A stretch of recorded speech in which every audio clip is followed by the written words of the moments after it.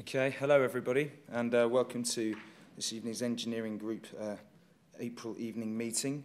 Tonight we welcome Jim Rose of Royal Holloway, University of London, who will be talking on the factors affecting mid-latitude quaternary landscape change.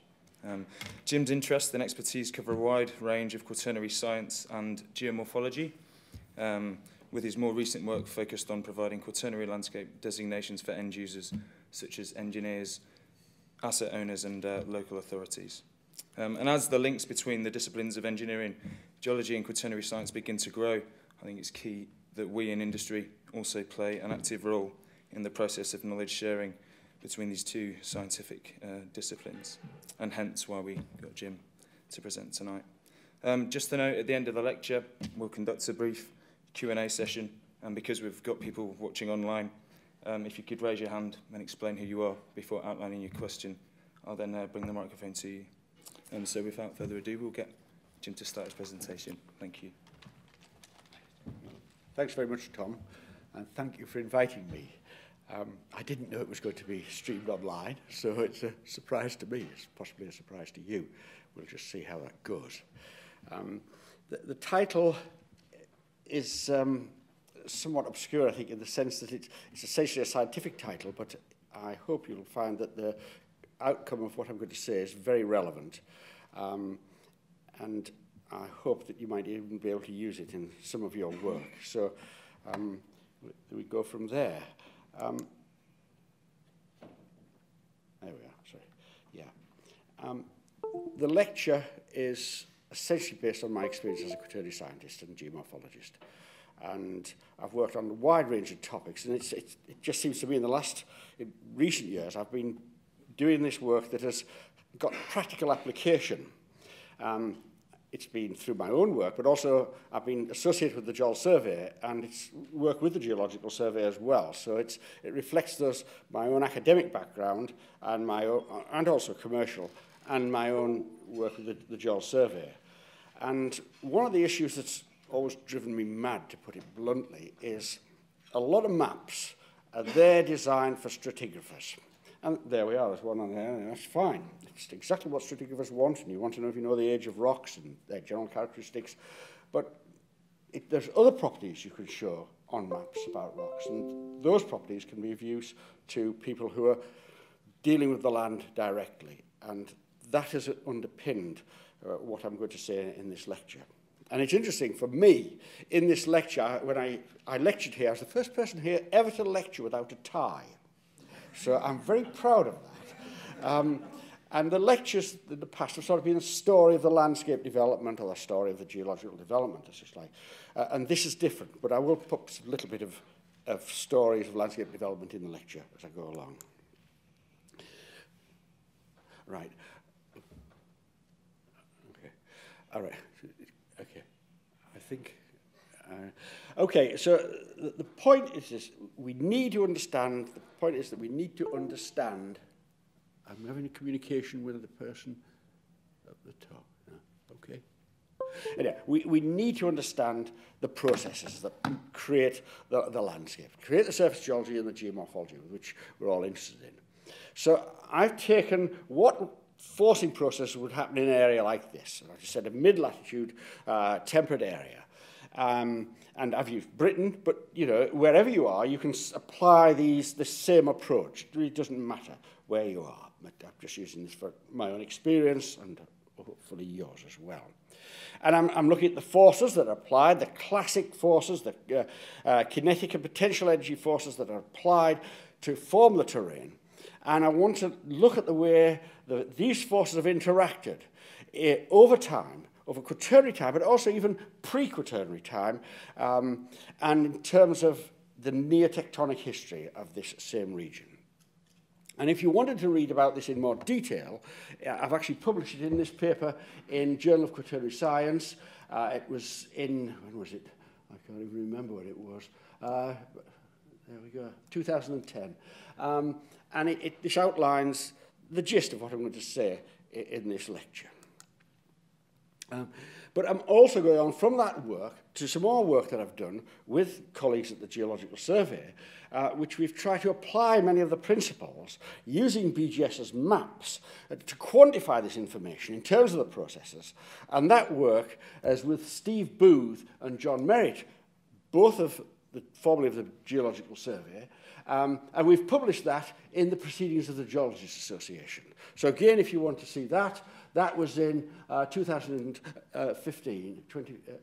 So you can see that there if you want to look at this further. And I would like to make a plug for the PGA now, because it's really published a number of papers that are of value to end users, whether it be engineering geologists or utilities people.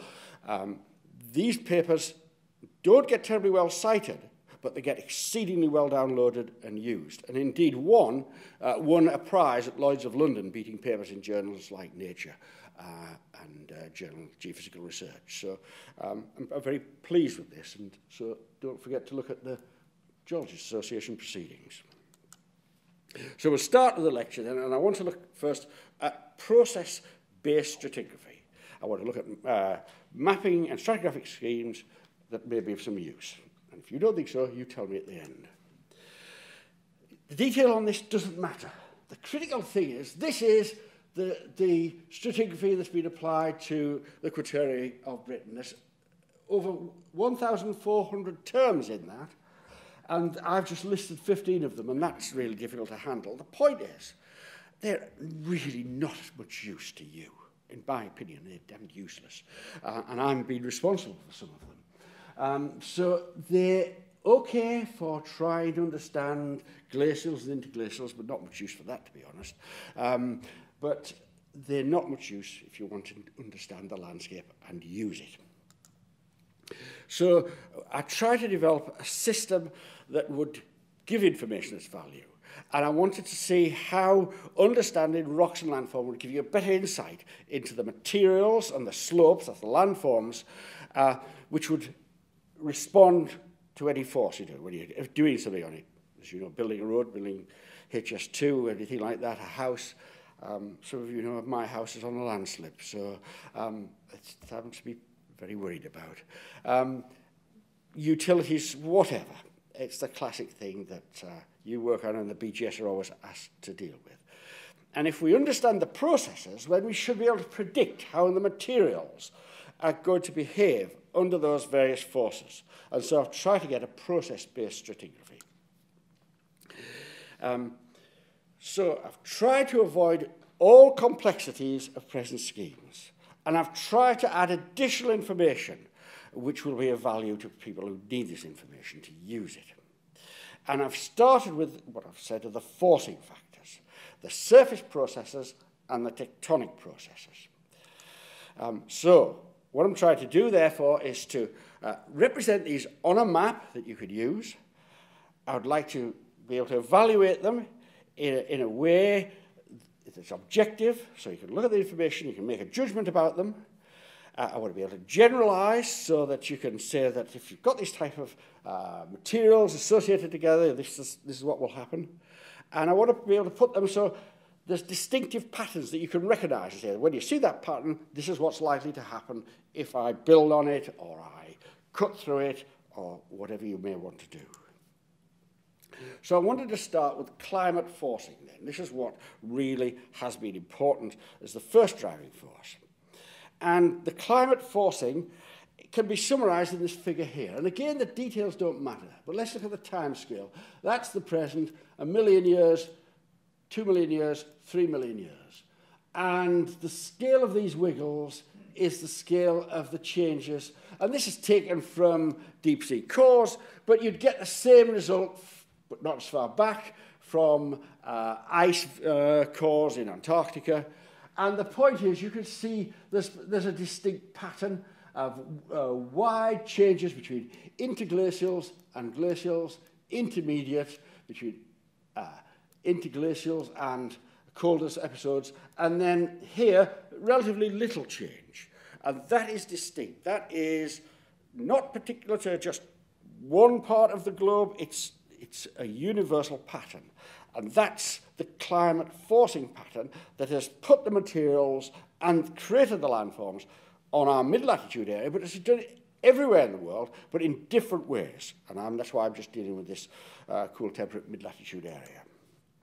Now, this figure has a lot of information, and I just want to talk to you about it for a moment, because this is the first stage of getting that information. And I've wanted to go further with this. Microphone, sorry, yeah. Sorry about that. I've wanted to go further with this and do some modelling, but I've not been able to establish the contact. So there you are. But essentially, we've got effective surface processes operating in this part of the world related to these characteristic climatic conditions, and I've also introduced human activity, and I did this before Anthropocene became the vogue, but it's still the same principle. So we've got a cool maritime area, and this is what we're in now in this part of the world. Cool maritime, plenty of moisture, but no extremes of temperature. And then if we evaluate overall in terms of the process work that's applying in these parts of the world, we've got slope processes, river processes, glacial processes, coast, periglacial, wind, lake, soil, and biological. And in this type of region, the forcing processes at the present time are essentially, we've got high energy processes along the coast, because coastal processes are largely weather dependent rather than climate dependent. But these soil forming processes and biological processes, they really are climate dependent, and those are important. They are very important. Whereas, for instance, slopes are intermediate, of course, rivers, essentially until humans came into effectively low energy processes. High precipitation is totally irrelevant. It's the constraining of that precipitation by vegetation that's so important. So low, we don't have glaciers, we don't have permafrost. Wind, because the vegetation is low. Lakes, again, because of the vegetated land surface, lakes fill slowly, usually with organic material. So that's the type of processes that are operating now. And it's just qualitative, but it has the potential for quantification. If we go to cold maritime, now cold maritime is the glacial in this part of the world, but it's glacial with a lot of moisture in the system. And that's terribly important because the glaciers build up, they turn on, turn off, and permafrost builds up, and it can turn on and turn off. And that's where the power goes into the system. So we see, for instance, glaciers become high energy process. A lot of work happens. Rivers have their spring discharges, their meltwater discharges. They're important. Slopes, devegetated, melting permafrost, they're high energy. Coast, because of permafrost action around coasts, they have frost shattering of the materials, and they're high energy. Periglacial, self-evident, with permafrost and active layer processes, high energy. Wind is not so important in this because there's usually a minimal vegetation cover and it's wet. So that's just medium. Lake, of course, that's when your lakes fill up. Soils, it's physical processes which are essentially just contributing to the others, and biological is trivial, inconsequential. Then the third generalized forcing process is associated with cold continental. Now, cold continental is something that's happened in this part of the world occasionally. When there isn't the moisture in the system, there's the cold, intense cold, but there's not the moisture. And so there's far less work done. It's like parts of Antarctica now, which have got a landscape that's several million years old, simply because it's always been so dry. We've never been as extreme as that, but nevertheless the principle applies. And so slopes are stable. Rivers may have a limited spring melt, so intermediate. Glaciers generally don't do much work, but it's possible that they'll do work because of pressure melt at the base, causing them to do a little bit of erosion. Coasts, there's not the active layer process, not the frost shattering. Wind, of course, that is important because there's no vegetation and material can be moved around. And, of course, lakes, as a consequence of those being small, is inconsequential, and those two not effective at all. But we can't, if we're going to deal with this, take this approach, ignore us as humans. messing about the landscape. And this has become a big issue with the Anthropocene and anthropogenic processes. And it is highly variable depending upon where you are, because what we choose to do. And so I've got a new category of V there for variable, and put that in on slopes and coasts and wind, if we strip off the vegetation, and soils and biological. But clearly, the sum of these is that lakes tend to fill up, however variable they may be, and likewise rivers. Their potential for having high discharge because we strip off the vegetation cover, that is also very important. So that then is where I start from. Those are the assessment, the qualitative assessment of the forcing factors. Now, that's the force applied, but potential energy comes into it as well. And essentially potential energy is a consequence of the steepness of the slope. And you could say that's tectonic, and it is to some extent. I'll come back to it later. But there's a second factor that puts potential energy into the system, and that's the change from one climatic condition to another. There's A, I've called cool maritime now. There's our cold maritime where everything was happening. There's our cold continental where very little was happening. And then we've got our human activity. And I've used letters A, B, C, and D. There we are. And I've taken in this way a change from now, cool maritime, to cold maritime. So this is from now to the next glaciation in this area, which is a moist glaciation. And quite simply, a lot happens because, as it were, the landscape's been prepared now. We've got slopes that have been modified by rivers and the mineral slope processes. But you get the power of the cold maritime systems operating, then a lot happens. So you've got steep slopes created now, which put energy into the system, and we get high effects happening on slopes, rivers, glaciers, periglacial, and lakes, of course, fill in. Nothing much will happen to those because those processes are not terribly important. And coast with weather doesn't make a lot of difference. If we go from now, cool maritime, to cold continental, essentially not much will happen. There's only wind that will turn on, in effect, because you've stripped off the vegetation. But if you go from cold maritime, B, cold continental, C, that's the glacial and cold glacial conditions, to now, those processes, particularly B, which does so much the landscape, will create a landscape in which the present-day processes, the cool maritime processes, the river, the slope processes, will be disequilibrated. And there will be energy in the system from those steeper slopes, those unstable slopes that are being created by glaciers, by active layer processes, by mass movement processes. And this is what's called the paraglacial effect. And so if we go for these, we get this paraglacial effect. And we get these instabilities in our landscape that are simply a function of the potential energy that's been put into that landscape by the change from the cold maritime to the cool maritime, which we have now. And of course, with human activity, it really depends what we do. And if we bulldoze a steep slope, then we make it unstable, and the consequences are self-evident. So that's putting potential energy into the system.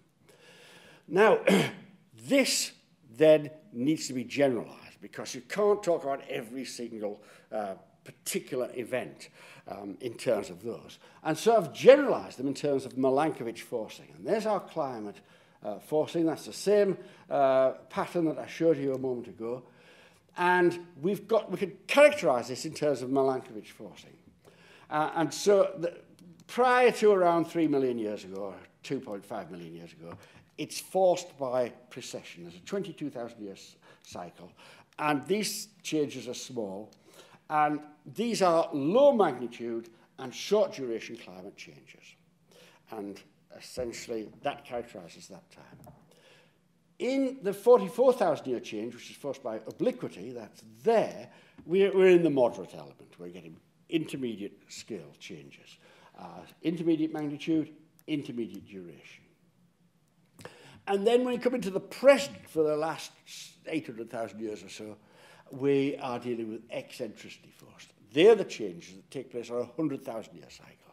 And they're the big ones. They go from the interglacials, which in this part of the world could have a Mediterranean-style climate, to the glaciers where you could have glaciers just pushing down, as they used to say, down to Finchley Road in London. So you can go from those extremes.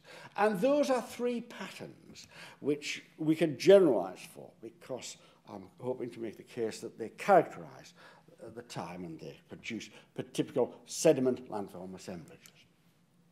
And so I've tried to summarize those. There's our precession, 22 small changes. There's obliquity, intermediate. There's eccentricity. And there's, in terms of the processes that I've gone through. And essentially, in terms of precession, not much happens. Our weather-controlled coasts. And here we are. Soils, very important. Biological, very important. Obliquity, our rivers begin to turn on, and coasts for the same reason. Periglacial in the mountains, that is important because it contributes to the rivers doing work.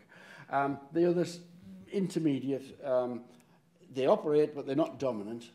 And then in eccentricity, everything switches on. So that's when the work is getting done in the last 800,000 years. So those are those three systems I've called. And I've called them in terms of the materials and the forms that have been produced. So in terms of the eccentricity, soils and shallow marine, and the shallow marine is in eastern England.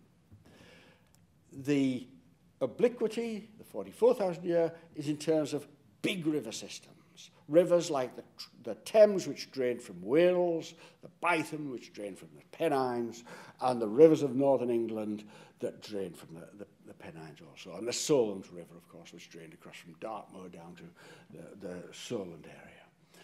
So those are the major river systems. And then the glacial interglacial cycles, which are those big cycles that I've talked about in eccentricity forcing.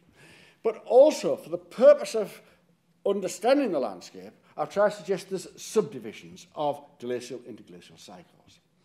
So I've identified the last glacial maximum subsystem in addition as a special case, or not special case, as distinctive from the earlier glacial interglacial cycles, because it's not been significantly modified by a succession of glacial interglacial cycles. I've identified the last glacial interglacial transition system. That's the change from the last glaciation into the present interglacial. Self-evident, isn't it? But that's when a lot happened, and most of our problems are caused by this, because it has not had time to adjust. This is when our paraglacial effects were taking place, and it produced a very unstable landscape. And then our Holocene, which would be an interglacial, very vegetated, but human activity puts strong forces onto the landscape, and I put those together. So that's a submalankovitch. So we've got two submalankovitch stages in addition to the last glacial maximum. So I've identified six systems which have got characteristic geology which will be of use to people who want to use the landscape. And again, I've put another figure which have just identified those, and I've tried to pick out what is important. And last glacial interglacial transition stands out quite markedly, as that's the time when most things have the chance to change. And this was just a summary of those. So if we take this summary, in the soils and shallow marine, we've got lithological variability. It's really uniform materials and local materials. The units are extensive, the geometry is simple. If we go to major rivers, we've got far travel material moving through these big rivers, but they are uniform and they're extensive, and the geometry is simple. If we go to glacial interglacial cycles, in the area of glaciation, we've got complexity. In the extent of the units can be variable in the glacial, but in all areas there's dissection or aggradation. And the geometry of the units begin to be complex. The last glacial maximum, very complex, very variable, and again, in terms of geometry, very complex. last glacial interglacial transition, again, very complex throughout and limited extent, and that is important, the limited extent. So prediction's got to be specific to sites. And then Holocene human activity, universally complex, very variable, and the variability varies upon the amount of human influence. If you try to test this by looking at the Quaternary deposits and landforms in mid-latitude areas, Britain, Northern Europe, and such like, and you look at the characteristic products for these various, the three elements that I've talked about, the obliquity, the precession, obliquity, and eccentricity, you actually find there's a lag in the system. That, in other words, these soils and shallow marine characteristic landforms and sediments progress through that from about 2.6 million years ago to about 1.85. So there's that lag in the system. And that lag is a long term because there's not a lot of power in its obliquity. So that is complicating what I'm saying, but it does allow prediction. If you go from obliquity to eccentricity to the 44 to 100,000 year, then there is a lag again, but it's only from about 900 to about 700,000. And there, it's not so long because the power coming in is removing the traces of this 44,000 year system. So we have those lags that complicate things, but there are, when you look at empirically, you look at the evidence that's there from the work that people like myself have done, there are characteristic patterns with those superimposed on it at the times of change. Near tectonic in parts of Britain is not easy to identify, and I've kept it very simple. I've kept the same processes, and I've taken regional tectonics, and I've just identified coasts as a major factor, because our coasts are all tectonically controlled, even if you have nuances like the areas of a lot of erosion on the East Yorkshire coast. The North Sea Basin is the reason why that is there, and it's the current erosion is a nuance. So there's that tectonic control of our extent of land masses and water bodies. But then you do get local factors like glacial or hydroisostasy, and this affects our rivers, because our rivers are all going up inland, going up more and more around the interfluves, until you get a flexure point, and then they sink, of course, into the seas. And the coast, of course, you've got your local factors in areas of ice loading, but also you are constantly changing the stresses. And then I live now in an area down in Lyme Bay, near Lyme Bay, and there's, I would argue, unquestionably, the reason why there's so much erosion there has nothing to do with the soft rocks that facilitate it. It's the sinking into the western margins of the English Channel and the rise of the land, which facilitates that process. So I've put those as those two. Others exist, but those are the drivers. So, just behind time, I just try to turn the lecture live with just some examples of the processes. I won't spend long on this, but our soils and shallow marine, what we're talking about are things like clear with flints on the tops of the North and South Downs and the Chilterns and the extensive plateaus of Dorset and East Devon. They're real, they're deep, don't build a house on them. And if you look at the coastal area, we've got our big rivers, and at this time our rivers are just transporting mud, which generally goes out to sea much further, or the tidal current and the wave processes are just eroding the pre-existing rocks, the earlier Neogene and Paleogene rocks from this area, so that you get things like the reworked sands of some of the crag sediments, and the same here, the reworked Paleogene sediments reworked by coastal processes. So everything's local. If we go to the major rivers, these are our major rivers. There's the Thames coming down from Snowdonia or from South Wales. These are big rivers. There's the Bytham coming from the Pennines. There's the Bytham taking over the Thames, and you get the Mathan coming down here. And these are big rivers. They're organised. The changes are due to river processes. They're not to do with glaciation. Although glaciers may be putting some sediment in from the mountains, but they're river processes. And so you get large bodies, often coarse-grained, but very well-organised sediments. So they're manageable, they're highly predictable. And this is in Essex. This is where your Kisgrave sands and gravels, near Chelmsford. And they're extensive deposits in East Anglia, which come from areas of Wales, Birmingham area, and the Pennines. The other big river of the time was the Bytham River, and this is from eroding of the West Midlands, and so it's redepositing the West Midlands through East Anglia. Again, highly predictable, an extensive deposit. The materials are what you would expect, and they don't change irrationally at all. Rivers are organised, well-organised things if they're given the chance. But it is interesting at this time, at least I think it's interesting, is that when you look at these deposits subsurface, beneath the glacial deposits depths, you actually find a near tectonic signal. And that near tectonic signal essentially affects the precession drift, and that's those early low amplitude changes. Because the geomorphological processes don't have the power to shape the landscape.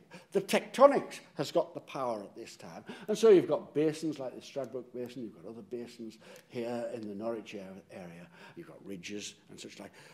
Because at this time, the surface processes haven't got enough power to overcome the tectonics. It's interesting, by the time you get into the early part of the obliquity, the 44,000-year driven changes, you lose much of that tectonic signal. You get traces, but you lose much of it. And so it's there whereby surface processes are overruling the tectonic.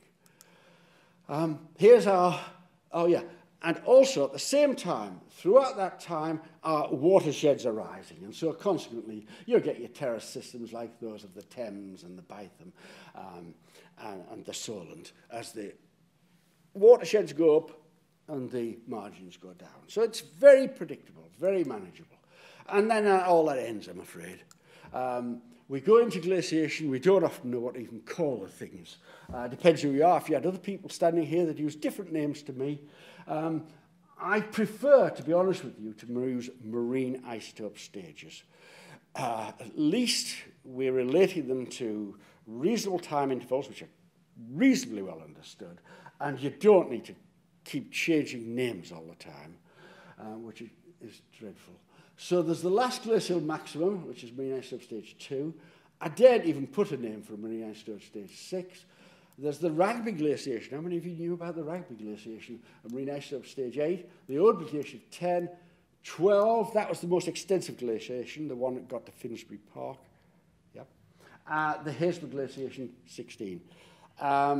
That's one approximation. But the point is there's many times when glaciers came down into lowland areas and did their work and materials which you're going to build, whereas high-speed 2 going through exactly parts of these, and you're not going to be a happy man. So this is it. And the glaciations, this is to give you a pattern. This is the overall pattern, very complex. This is the Haysborough glaciation limit around here. And this is what we're dealing with: tills, silts and clays, sands and gravels, highly variable. These are the exposures at Haysborough in North Norfolk when they were beautifully exposed at the time when tidal currents made the offshore deep and the waves could do a lot of work. And we got all the sediments exposed. That's changed. The sand, that pattern offshore has changed, and this is erosion's stopped. That's the big glaciation as we understand it, called the Anglian, marine isotope stage 12, and it came from the north and west, and it reached, there we are, the London, there's the Finsbury Park area, and there's the limit through Essex. So that's that pattern. If we go to the next glaciation, see it, this is the one that created the Washing Fen Basin, and it deposited material in the Oxford area, and we've got tills here, glacial deposits here, made of material that's been eroded from there. That's why that area looks like it is. It doesn't look a lot like the underlying material. It looks like more like materials come from here. We go to marine isotope stage 8, which is the result of recent work that's been done on the Trent catchment, and they see that glaciation coming in like this, like this. This work has recently been published in a big book on the Trent and papers in the Proceedings of the Geological Association. And it's all very new. And then we take the only Scandinavian glaciation, all the others were British, and this was marine ice slip stage 6. It's the one which was big in the Netherlands, but as far as we can tell, it only reached the North Norfolk coast here. And it certainly reached parts of the East Yorkshire coast, because there's enough sedimentary evidence to produce that. But those deposits have been obscured by the last glacial maximum. And the last glacial maximum reached limits roughly like this.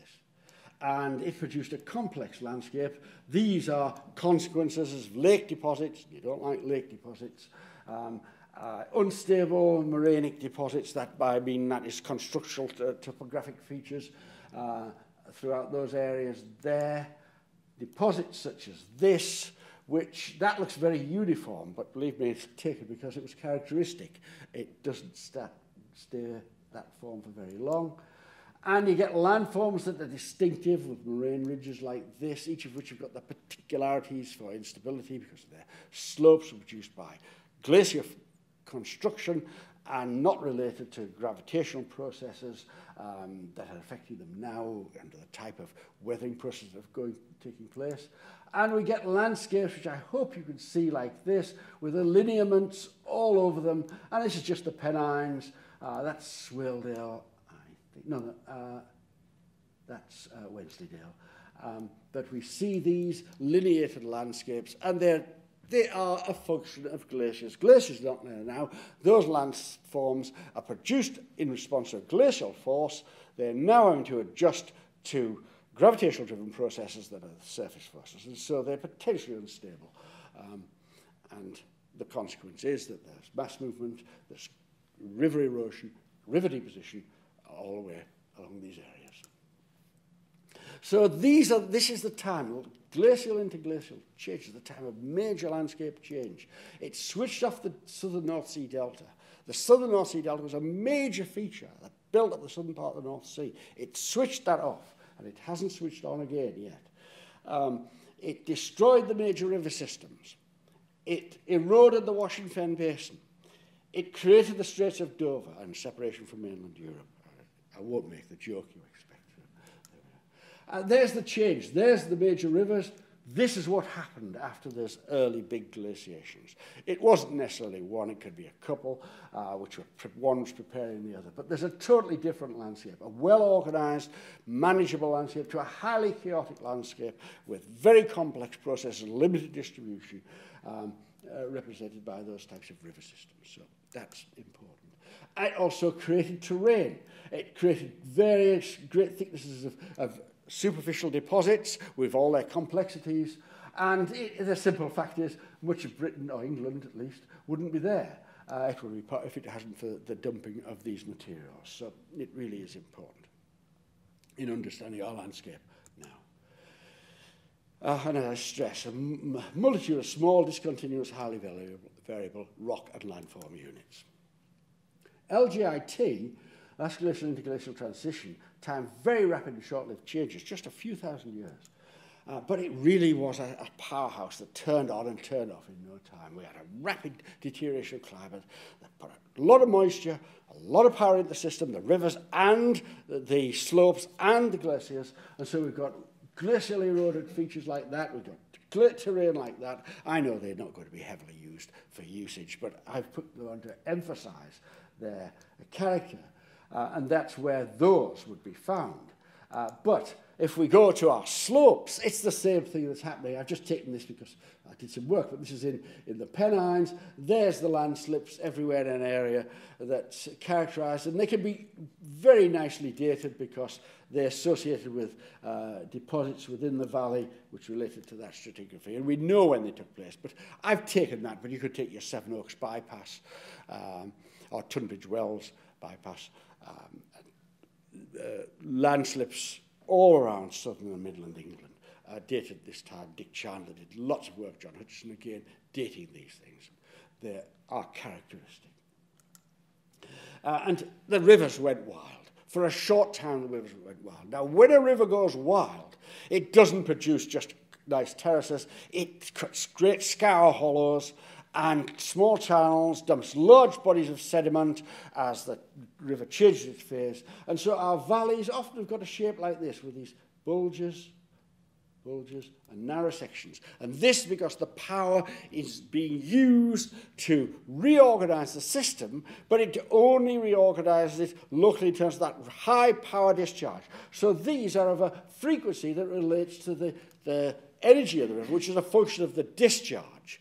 And the velocity, but the discharge, which is determining most factors. And so you've got these highly complex river systems. If you've got to get it being a sand and gravel quarry, make sure that you've got a big depression there, otherwise you could run out of sand and gravel in no time. Or if you want to build, expect lots of changes. You've got deformation structures like this at this time, which of course create all problems variability. You've got wind-blown deposits mixed in. They could be Lersic, as in southeast England, or they could be sands, as in eastern England.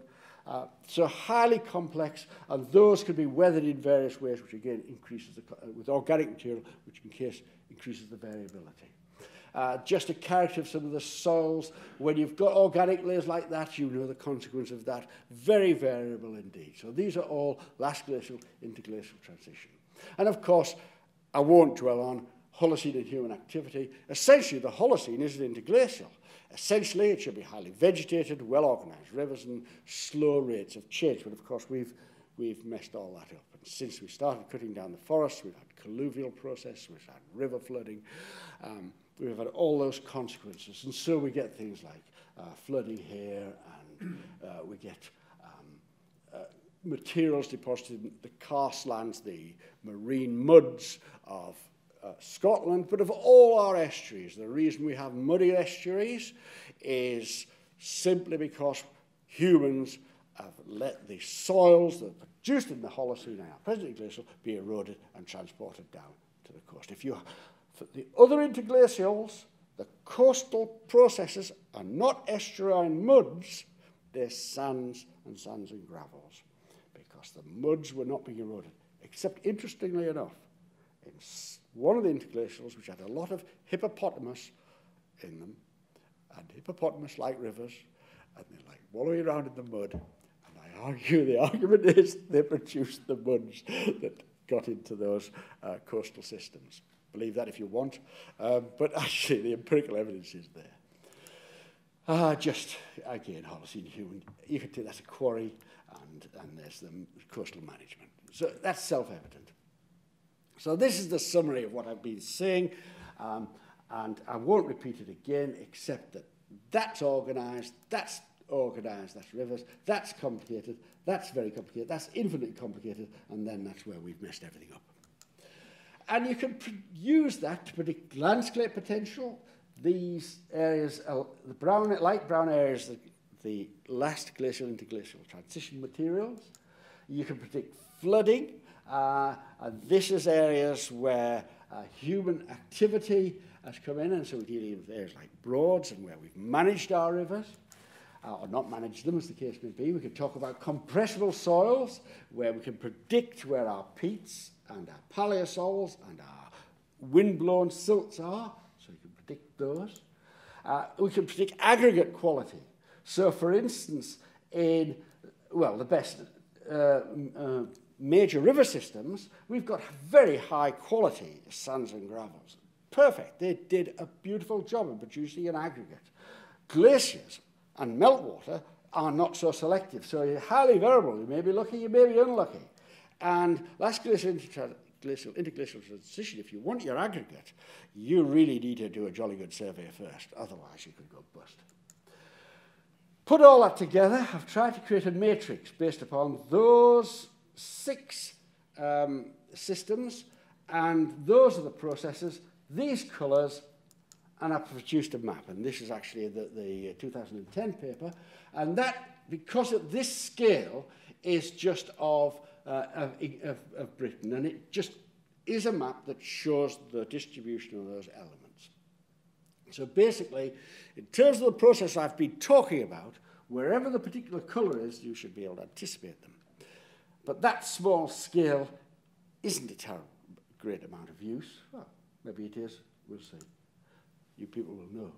But you can go to a much finer scale, because this is BGS information we're using, and these, I've just got 3 examples. This is the Beaconsfield map, and it's the same data but it's put on. But the point that I'm making is that our knowledge about the materials that are characterized by my matrix, the matrix I'm proposing, is identified in terms of the process. And so there's paleosols in this area, and those paleosols are shown as paleosols, and we can anticipate what a long-established clay-rich soil would behave like. And you could make your judgments from that, rather than just knowing it as a variety of names, one of which would be clay with flints, or plateau drift, or whatever. This is the area of Lincolnshire, the Louth area, and we've got the glacial deposits of the last glaciation, last glacial maximum, and earlier glacial deposits. Now, lithologically, they're both diamictons, both unsorted sediments, but their behavior is different because the earlier ones have been reorganized and the surface slopes have been degraded by processes that occurred on them over long periods of time. The last is not so affected. It is less degraded, and consequently it's more unstable. And then if we go to the Glasgow area, again, similarities, but you can pick out areas where there's potentially high instability. Potentially the material would want to avoid by knowing that they're formed in particular conditions and subject to certain processes. Again, so we just don't identify this as Deventian till, we identify it in terms of the processes that formed it. My evaluation is that this is the way you could, it's value to you.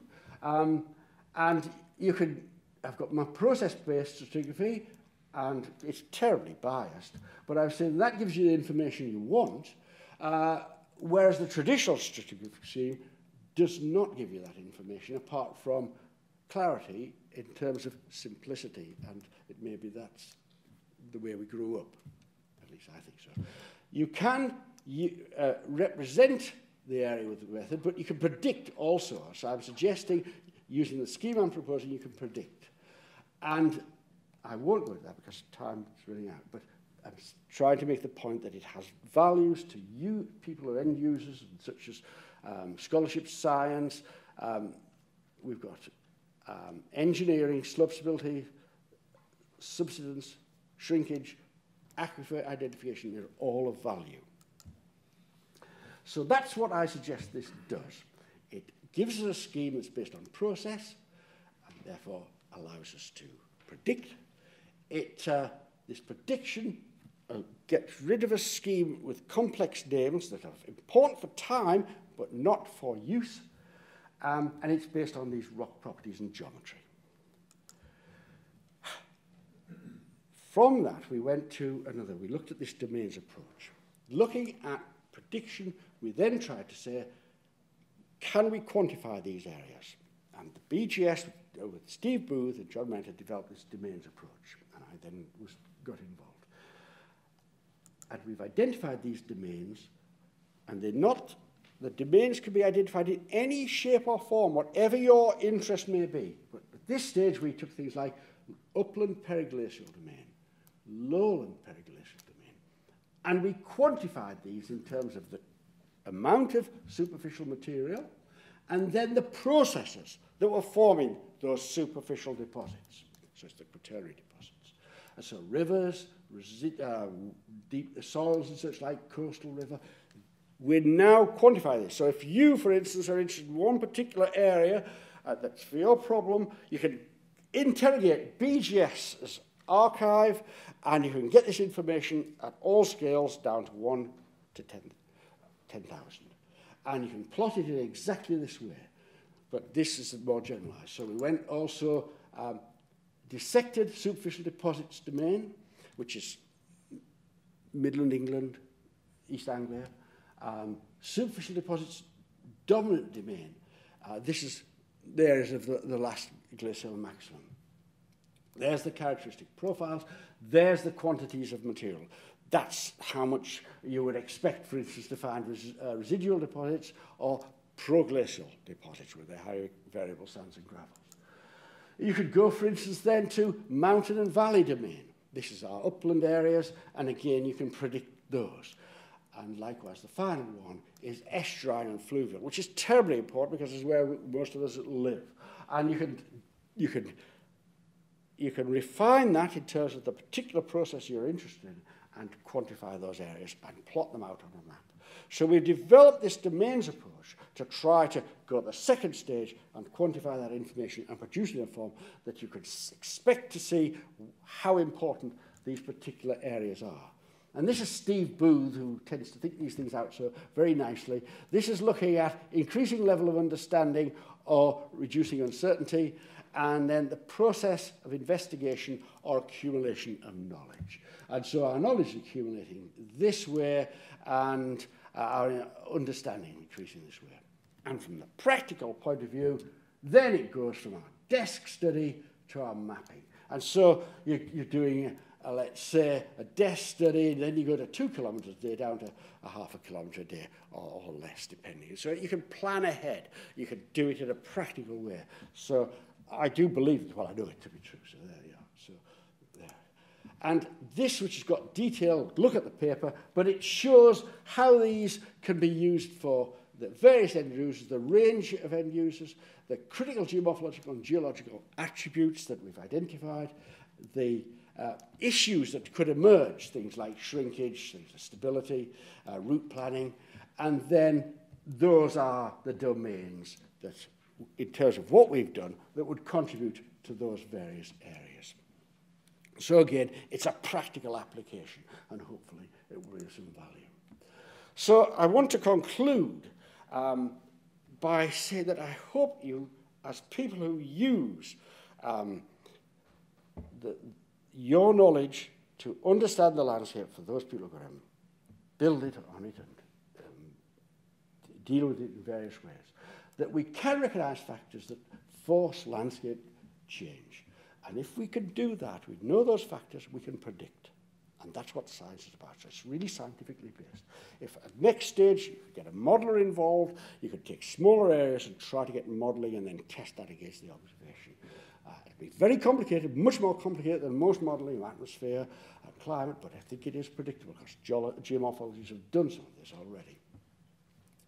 We can get what I hope are objective and quantitative descriptions. The objective of my evaluation of the relative rates and the quantitatives of the BGS areas. And we can describe the terrains in terms of the surface and shallow surface geology and geomorphology. And we can do that in terms of the quaternary styles and the provinces and domains. And then hopefully we could use this knowledge to make predictions as scientists and engineers and leaving stratigraphy to stratigraphers. Thanks very much.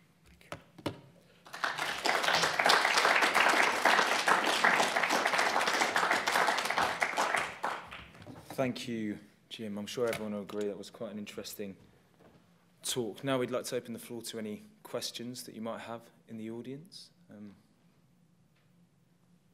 Anyone, Dave? Drink of water.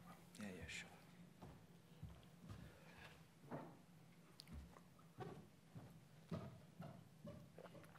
Hi, Dave Giles from Portsmouth. Can you talk us through the process when you took your Digimap GB50 maps? Yeah. And you've applied this reclassification in terms of the process. Did you have to do that by hand, or did you manage to do that as an automated process? It can be automated now because everything is digitized. The element that we had to put in was our own contribution to the process. And that actually stems from the earlier scheme that I was developing. But in fact, all the information is on BGS Digimap, and the areas can be identified down to the 1 to 10,000 scale. And if you can select the area, then in terms of the BGS's criteria, then you can identify them, allocate them, and plot them. Now, say you went outside BGS's criteria, as I did for my scheme, which is all based on BGS work, that earlier scheme, I had to put my own input in to their data. So, for instance, their superficial deposits, I had to identify in terms of whether it was major river systems, whether it was soils and shallow marine, whether it was last glacial maximum, I had to do that because that wasn't on their scheme. And you may have, or one of you may have to do that if you want it for some particularity, which I can't think of hand what it may be, but it may be an engineering particularity. But it can be done because the information is all digitized and available in that sense. And I did it quite a long time ago now, and I was working at the same stage in the same rooms as the guys who were digitizing at the time. It was a great experience. I was getting on with myself, and they were getting on, and it was a good experience working with them. So that is important because, you know, everyone's got their own problems in terms of their their problems they're trying to solve, and that is manageable.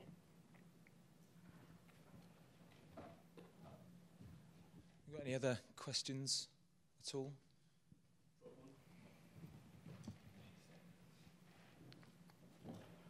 Martin Geach from Atkins. Thank you, Jim. I saw that presentation a number of years ago. I think it was Holloway. I enjoyed it then, and I enjoyed it more so now. Yeah, that's fabulous. Added thought to it. Did I give this a Holloway? Oh, yes, you're the guy who asked me to come here, aren't you? Yes. And here you are. Yeah. Surprise. Thanks. Yeah. Sorry.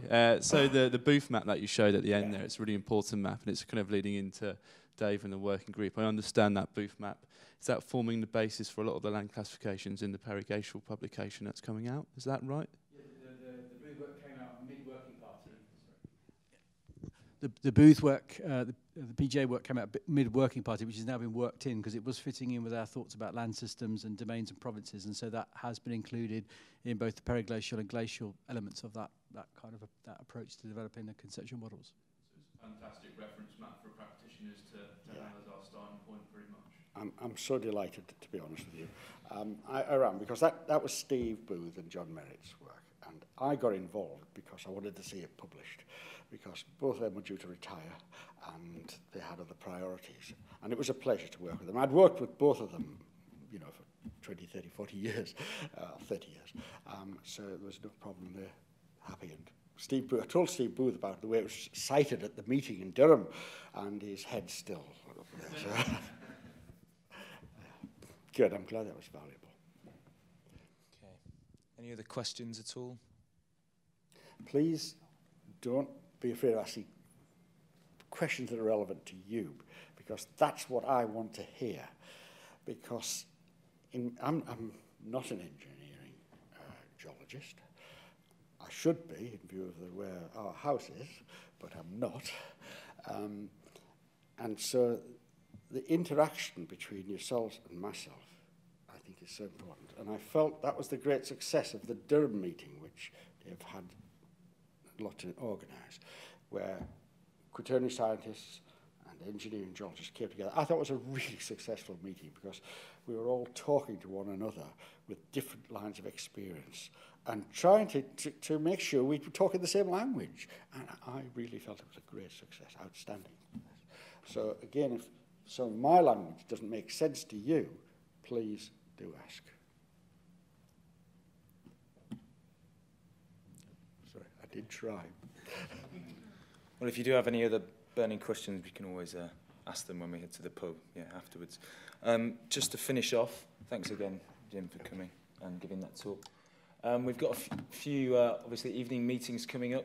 The key dates to bear in mind are we've now got a day meeting in June for the glacial deposits, depositional and deformational processes and engineering characteristics, of which we've got various speakers. We're currently organising that at the moment. So please do register. We've got the information up on the website at the moment. Let's see where that's gone. I didn't touch anything, I swear. There we go. And then we've got also a conference in October, which we're still looking for abstracts for. That's ground-related risk to transport infrastructure. So if you can submit those by the end of May, by the 26th, to Georgina, that would be fantastic. And then, of course, we've got the Glossop coming up in November, where Dr. Jackie Skipper will be presenting to us on the variability and ground hazards. How does the ground get to be unexpected? We're still currently looking for applications for the Glossop Award as well, so that'll include a 500-word abstract and a CV submission, which is by the end of the month, so any young engineering geologist keen to partake should really get involved in that. So that's to be submitted to Emma Singleton, our secretary. And those who do apply need to be free on the 8th of June at Burlington House for the finalist presentation. So for those who are available, we're now going to head to the Blue Posts, I believe, on Bennett Street for a quick pint and an informal question if you do have it for Jim as well. So thank you again for attending, and good night.